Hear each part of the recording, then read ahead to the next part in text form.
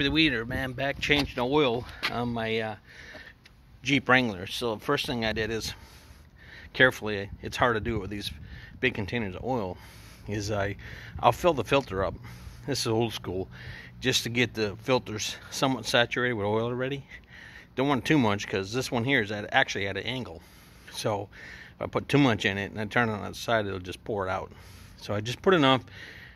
The filter will suck up whatever oil I put in there. You can see it dropping. And just pre-lubricate the filter. That's a choice thing. I just do it because good mechanical practices. And that way I know I already have some oil in the filter. It's going to pull in about a half a quart maybe, because that's the volume it takes up. Some are larger. Some take a quart. Actually, depends how big they are. But anyways, this typical filter, this is what I do.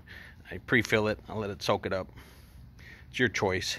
I'm not saying you have to do it. To me, it makes sense. That way you're not starving the motor when you start it up after you change oil. It's already got it in the filter. So anyways, that looks pretty good. I'll clean it up a little bit.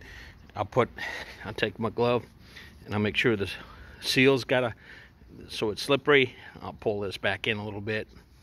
That way it doesn't pour on me. It's hard with the big bottle.